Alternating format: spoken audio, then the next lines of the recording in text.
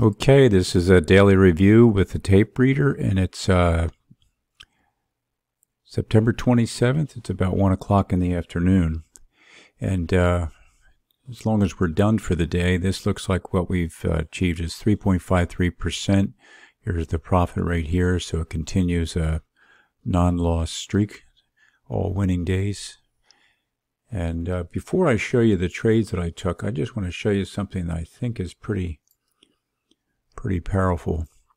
And you've heard me talk about the AWAP, the anchored VWAP before, and you're going to see it used along with my reversal candles and such on the trades today.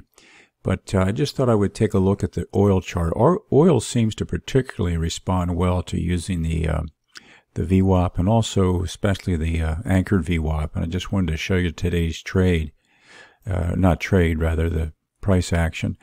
And this is the the global open last night at 6 p.m. Somewhere right around in there. And you saw there was an initial pullback, and then it was straight up, and I think it's continued even to this point. I think it's still straight up.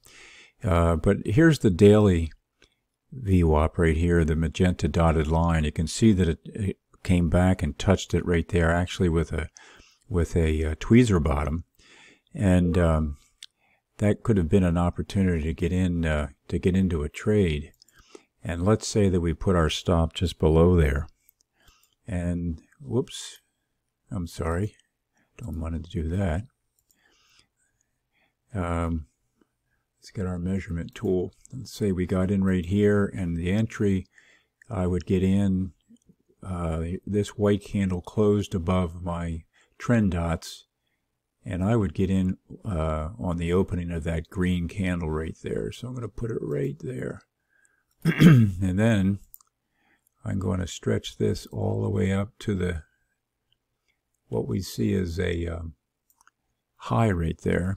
But I'm looking at my stop as only a $10 stop based on this chart with this much of a stop. So I'm using about a $40,000 account. So I'm going to go ahead and use enough contracts that keeps me within about a 0.5% risk. So there's $200 risk. That's 20 micro contracts, or 20 minis, if you will. And you can see that this just went up nicely, and it got as high as about an 8.5 reward to risk up there. And you see I have a sign here that says eventual stop out. Well, what I would do, this congestion area would not have stopped me out using what's called the 6 ways the market moves. And that's a story for another day. And so I would have stayed in there, and it would have proceeded up, and I would have gotten out right here. That would have been my exit. And that would have been about a $1,200 profit using the 20 contracts to keep my risk where it's got to be. So let me just get rid of this off the chart so I can show you some other things here. So we saw that first tap of a daily VWAP right here, ended up in a nice move. Here's a secondary tap right there. That was at about, that was the London Open. You had the European Open right about here, and it pulls down. London Open opens up, taps the daily VWAP, and then it's pretty much off to the races from there. And as a matter of fact, if you look at the daily VWAP level, it begins to get pretty accelerated here. See the slope of that begins to increase. And in the meantime, we had how many? We had that tap, a second tap, a third tap, a fourth tap on the daily VWAP. So it's really treating you good. So what I did is I put an anchored VWAP. As this began to accelerate in its angle, I put this anchored VWAP right there. That was about 10 minutes of 6 a.m. And you can see that the price didn't get all the way back to the daily VWAP because it was at such a strong angle upwards. But it did come down and give you a chance to re-enter or enter for the first time on the taps of these anchored VWAP. There's a second one, there's a third one, there's a fourth one. And I think that's pretty much, well, that's where we are right now. And you could even go ahead and move that up perhaps. And it's still so high that it has yet to come back and touch that. So that gives you an idea of the power of the oil with the anchored VWAP. Pretty darn strong. So let me get this chart moved over there. And so let's go ahead and take a look at what might have been the pre-market high on 4 charts. This is the 3, 6, 12, and 1 hour chart. And what I did is I put my global cursor crosshairs right at this red reversal candle right up there. And this is the same location, same time right here on the 6 minute, same time on the 12, and the same time on the 1 hour. So you can see that we were coming into the reversal down and reverse down here. And on the 1 hour chart, you can see that it was touching the pre-market high right there. So it definitely reacted off of the pre-market high. And let's just see what some of our trades would have been. Okay, this is the MNQ chart and the micro chart. And we saw the price had come up. And what else we have here? We have falling sell volume and a resultant increase in the price. We had the increase in the buy volume here, and we elected to get in on the close below the anchored VWAP. We anchored the VWAP right here. Price came down and closed it. And a couple other things you can see. Here's the New York Open, that yellow line right there. And here is the daily VWAP right there. Here's the point of control right here. So you can see it looks like price came up, seeking some liquidity there in that supply area, and then began to roll over. So I elected to get in. And I was seeing that the buy volume, wasn't through the roof. It was pretty tepid, really. So let's see what else we have here. See how that trade went. Okay, so it's proceeds on. I'm in the equivalent of a 1 mini contract, and we see we get some selling volume taking place. Now you notice where I put my target. This line right here is the midway between the daily VWAP standard deviations, between the lower number 1 and lower number 2 deviation. You can see this DL2, that's deviation lower number 2, and number 1 lowers right there. It's hard to read. So I'm just so cautious around those, because price, at least the first time it comes down and gets near it, it'll almost, I'm not going to say 100%, but 90% of the time it'll reverse back up, at least for a period of time, and then come back, challenge it, and then oftentimes fall through and hit the DL2, the lower standard deviation number 2. So I elected to put my target there, and let's see what the next chart gives us.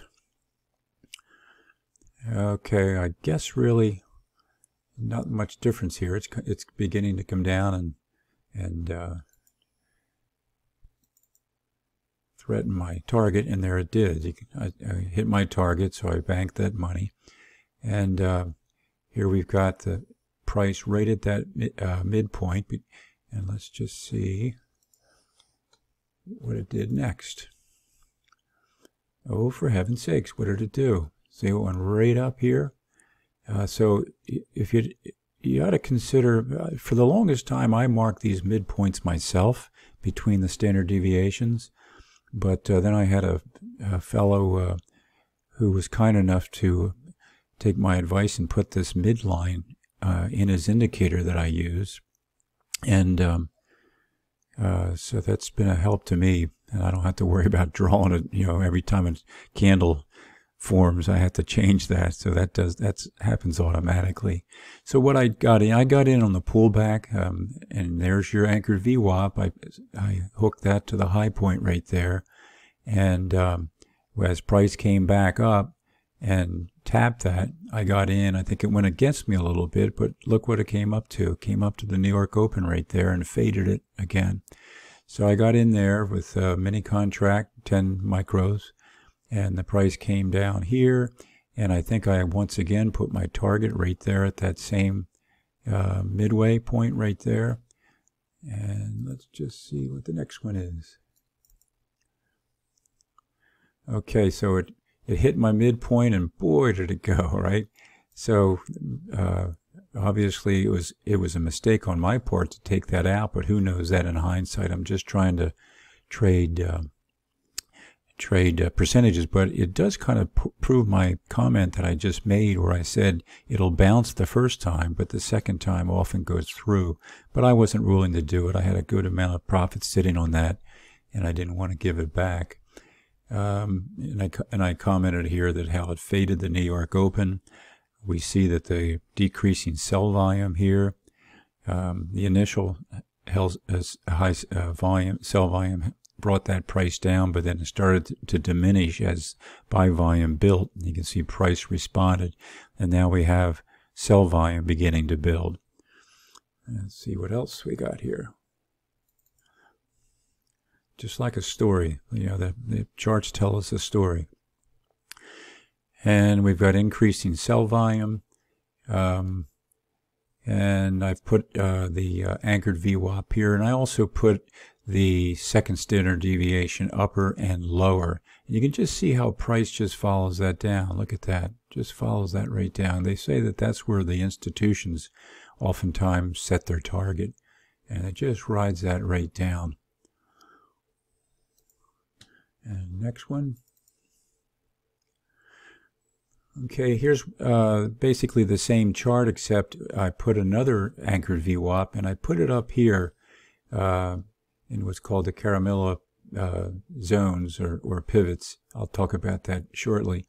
But I thought I would anchor that up there, and you can see that, well, here's the standard deviation number 2 level on this higher anchored VWAP. Comes down right like so. There's the bounce up, and we attached it here, then comes back down, rides it back down. That's amazing. And here's the yesterday's low, which I think is kind of like a magnet. That's an influential level. And by the way, this is opening range low, this red line right here. That's the first 60 minutes is the low right here. And the high is right there in the first 60 minutes of the New York session. And it actually just kind of blew right through there. Oftentimes it'll bounce on that. Okay, let's close that down and see if we can learn anything on this next chart. What do we have here? Okay, we talked about that. We talked about testing the point of control, seeking liquidity. I think we pretty much beat that to death. And I guess what I'm pointing out here is the sell volume became kind of non-committal. See this? It had been rising nicely, but then on this smaller candle right here, I hope you can see it, it didn't have much conviction, nor on the next one, not much conviction. As a matter of fact, we got a reversal on that next candle going up. And what happened? It continued going up. You can see there was that non-committed sell volume. We got the buy volume, a low sell volume candle, and then we got some buy volume again, but it starts to, see that sloping down like this? So that was a clue to me that it was losing steam to the upside. And so here's my anchored VWAP, and once that closed below that anchored VWAP, I got back in on that trade. Oh, before I pass pass on. Yeah, that's like die, right? Before I move on, I should say, this is the Camarilla Pivots up here. This is an R3 level, and that's famous for giving you reversals, and it sure was this morning. As a matter of fact, look at this reversal candle. It's red. That's what we look for up on the, for a reversal to the short side. That would have been a great trade right there. And then we had a second one here, a red candle right into the Camarilla pivot range up here. And so you're going to see something interesting about these zones here in a minute. But let's take a look at what we did here. We got into this trade, and it just dilly-dally here for the longest time. And finally, I decided to get out of there just because I just didn't want that thing shooting up on me. Even though I did have my buy volume diminishing, so that should have told the story. But sometimes I get to be a scaredy cat, I guess. And so she comes down, and I elected to get back in. And let's get some context of the chart here. We've got growing sell volume. Notice that just barely, I think you might be able to see that there's that short dash blue line, light blue line. That's that midpoint. In this case, it's between the lower standard deviation level number 2 and level number 3. And once it broke through there, I chose to get in there with another 10 micros. And my thought was to target the yesterday's low right here. And I think this turned out to be a pretty decent trade.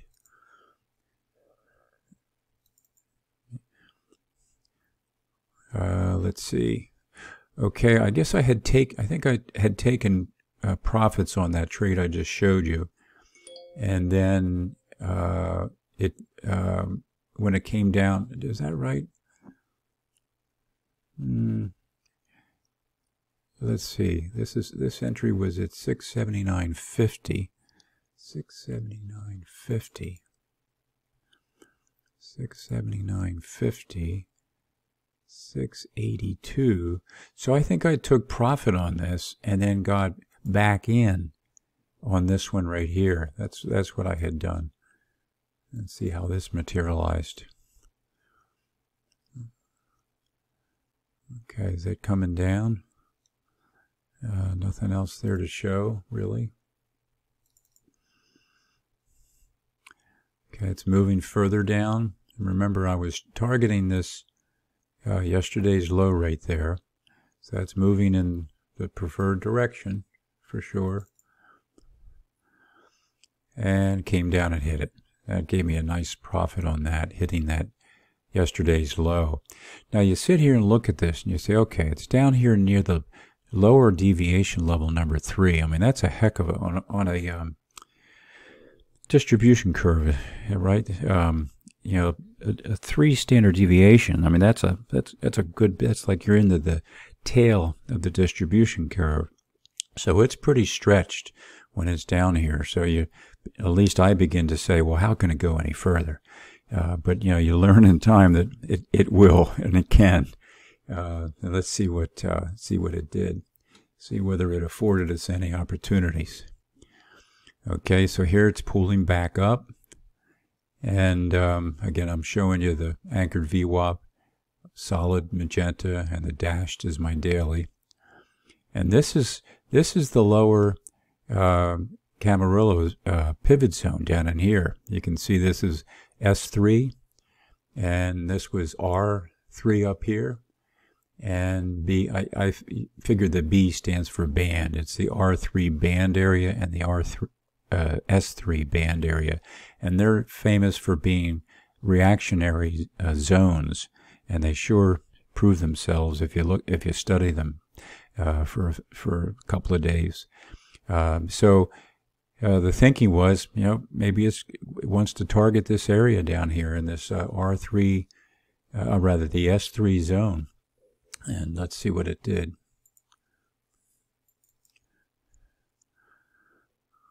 Oh, here I'm saying, I'm just not sure here. I'm not convinced that the sell volume is really giving me a clear direction. So I just wasn't sure what was going on there. And then, of course, I still had that midline right there between the two daily VWAP deviation areas.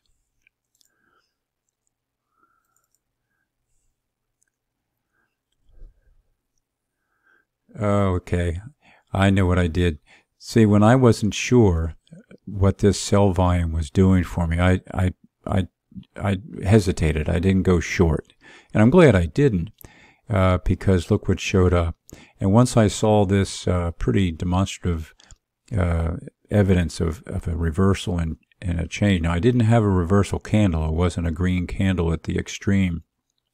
But once I saw this volume looking the way it did, and then breaking up here above yesterday's low, I thought, I'm going to just get in there. And you can see I was confident. I went in initially with 10 micros and then added another 10 for a total of 2 minis right there. And I just thought that was a bit of a reversal. I'm sorry, a resistance area there. And rather than give up some nice profit, just chose to get out. Now, I don't know whether it'd be interesting. I think that's the last of my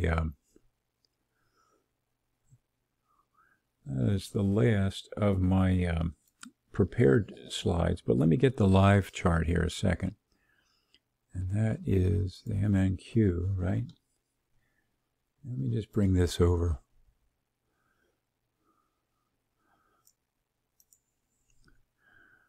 Okay, this is what you've been looking at in the form of slides. Now, just look how, this, if you get comfortable reading volume, there was where I had gotten in, up into this little zone that I drew, this cayenne colored light blue zone, and it came up into that zone. I got out, and then we saw some additional selling volume in here, a little tough to read, I think. And we got some buying volume up to here, up to this pivot high. This is an isolated high right here with that little dot and the horizontal gold line. So it comes up and taps that. And then what do we get? We start to get some fairly significant selling volume as well, right? And then maybe another opportunity would have been when it broke below this yesterday's low and also this midline between the deviation levels and hop right in there. You've got a good trend dot coming down. So that would have been a nice trade right there. So I think that's it for the day. And I'm hoping to be more proficient with the slides as I do this more and more, and also try to stay fixed on my primary ways of trading. As we discussed the other day, I'm inclined to go out and turn this way and turn that way with different ideas. So just for the sake of making it easy for you folks to follow and maybe pick up and benefit some things, I'll do my best not to wonder too much. But you might want to consider looking into these Camarilla, I guess is the way you say it. They're considered pivot points, and use those as areas of reaction. And let me just get rid of some of this junk here. The one way to put them to use is that, as we already discussed, these could be areas of reversals, as you can see. We saw that one earlier here.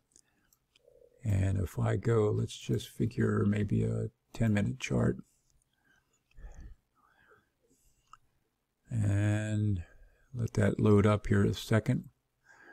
Okay, so here's today. There's bounce off, bounce off. It's down here now. Now the question in my mind is, are we going to see it go up? And if it is, I want to see supporting volume. And it just might give us, well, look at this. We've got a green candle, right? And this is a 10-minute chart. It might even give us a reversal candle to the upside, especially if volume follows. Yesterday, it opened a good bit above. Let's just see where, there's our upper.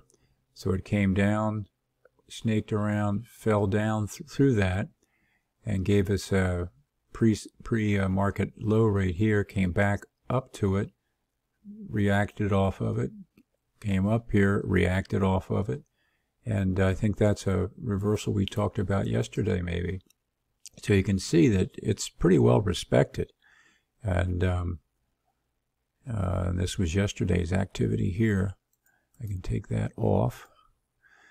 So pretty interesting. Look at these. Here's the day before. Here's the open. This yellow line right here is the New York Open. So it looks like it opened, maybe came down, didn't close below this lower zone, the green zone, and then came back up, came back down, retouched it, and then back up to this zone and reacted off of it. So you can see why they consider these reactionary zones. And then the other zones, I'm not sure you can see these or not. Well, you know what? I think I can demonstrate it on today's. Oh, no.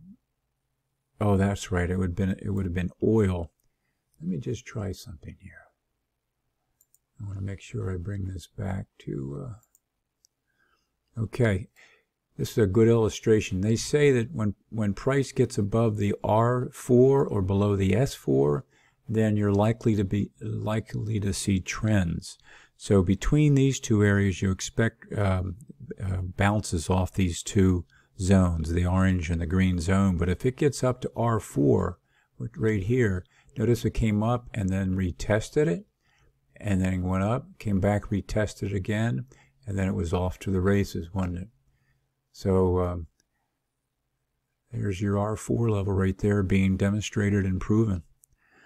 Okay, I've taken way too much of your time, but I hope that's a help to you. And again, you know, if you like what you see, subscribe.